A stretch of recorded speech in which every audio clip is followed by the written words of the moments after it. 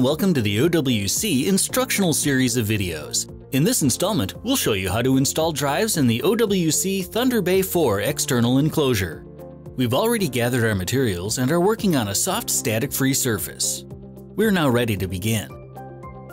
The first thing we'll need to do is remove the front panel from the Thunderbay. Simply insert the key that came with the Thunderbay into the lock on the front and turn it clockwise.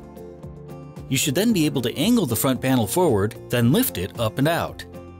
Remove each of the drive trays by first loosening the thumb screw at the top all the way, then using it to pull the tray out.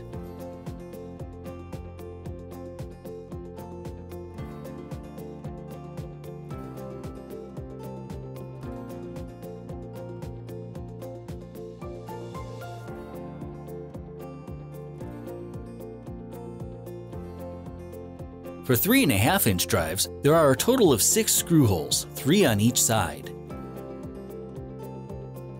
These will line up with the 6 holes on the side of the tray.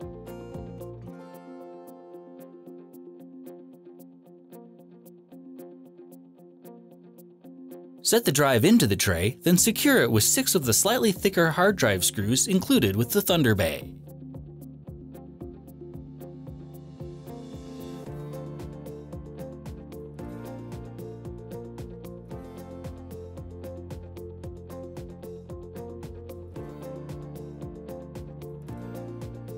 For 2.5-inch drives, such as many SSDs, the 4 mounting holes on the bottom of the drive line up with the corresponding holes on the bottom of the tray.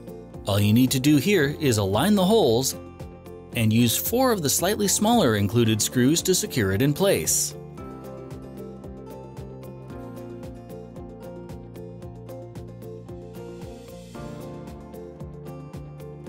Once you've secured all the drives in the trays, you can slide the trays back into their respective slots and secure them by tightening the thumb screw.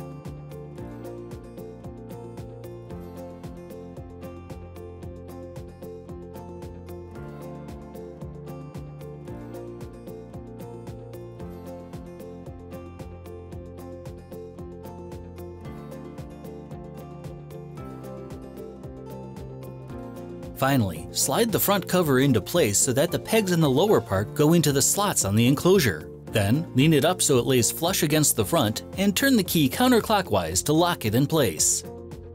Your OWC Thunderbay 4 is now ready to format and use.